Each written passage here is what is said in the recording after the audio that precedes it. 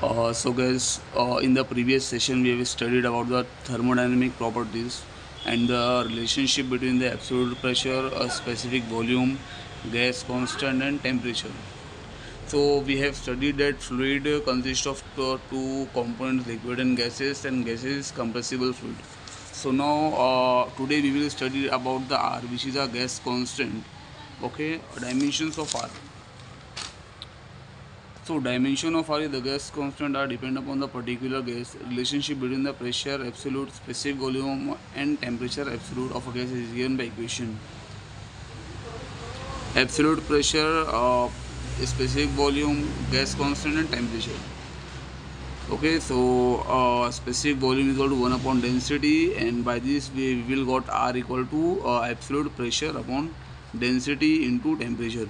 So R is known as the gas constant. P is equal to absolute pressure of gas in Newton per meter square, density of gas, temperature in degree Kelvin. It is also in degree Celsius. So but we have to take in the degree Kelvin. So in MKS units, in MKS units.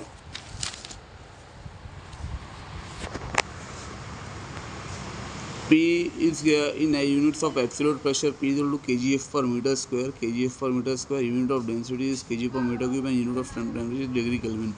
So R is equal to, we have to write the equation. R is equal to P upon density into temperature. So where R is equal to kgf per meter square, where absolute pressure it is given by kgf per meter square, and density is given by kg per meter cube, and temperature it is given in a degree Kelvin. So here meter square and meter cube will got cancelled, and 1 meter which is remaining here will shift upside here. So we will got kgf meter per kg dot degree Kelvin. It is a MKS units. Okay, in MKS units R constant is given by kgf meter by kg dot degree Kelvin. In SI units, P is expressed in Newton per meter square or Newton per meter square. R is equal to P upon density into temperature, where P absolute, it's an absolute pressure. It is given by Newton per meter square. Density is in kg per meter cube, and temperature it is in Kelvin. So meter square meter cube will got cancelled, and M will shift upside. So we'll got Newton meter per kg dot degree Kelvin.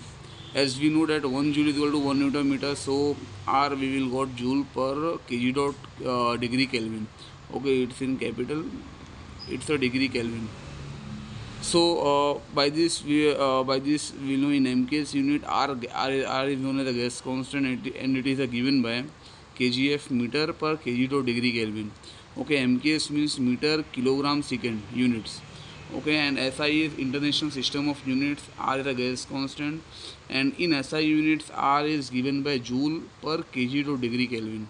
So this is the basic thing we have to know before the calculation of all the numericals. We should remember this.